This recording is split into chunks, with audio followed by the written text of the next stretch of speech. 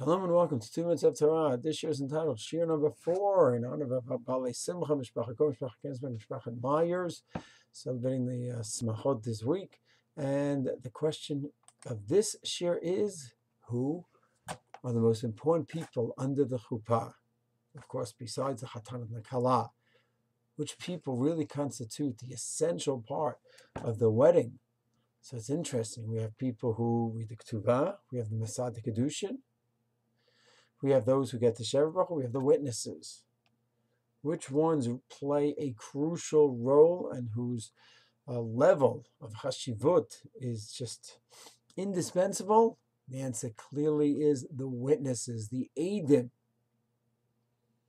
Person reads the Ksuva, what level of Kedusha he's on, doesn't really matter.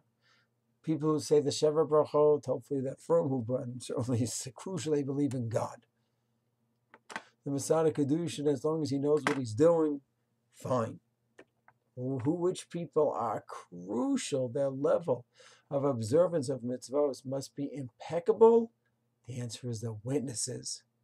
In order to be a kosher witness, whether in a court of law, in a Beit Din, or under the chuppah, or signing a document, signing a ketuvah, watching the kedushin occur, Eidei Kedushin.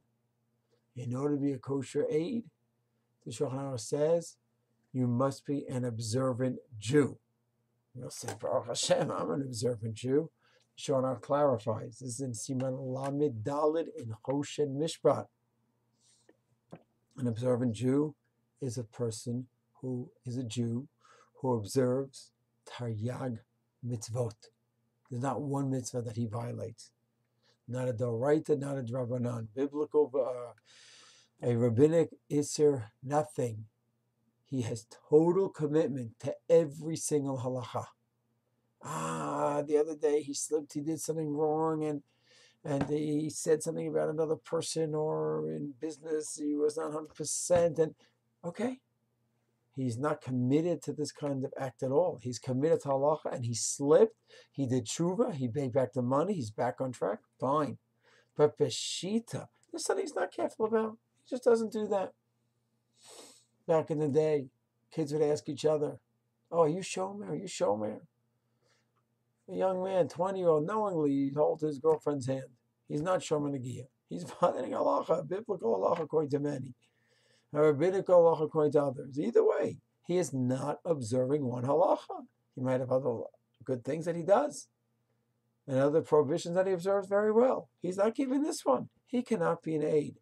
So, in summary, an aid is a halachic Jew who's committed to all of Taryag mitzvot nekudah, period. Doesn't mean he never had a slip. It means he's committed, and if he slips, he gets up, he does tshuva, he moves on. It's a real bracha to say to someone that you are halachically considered the kashrus level of an aid. Shalom.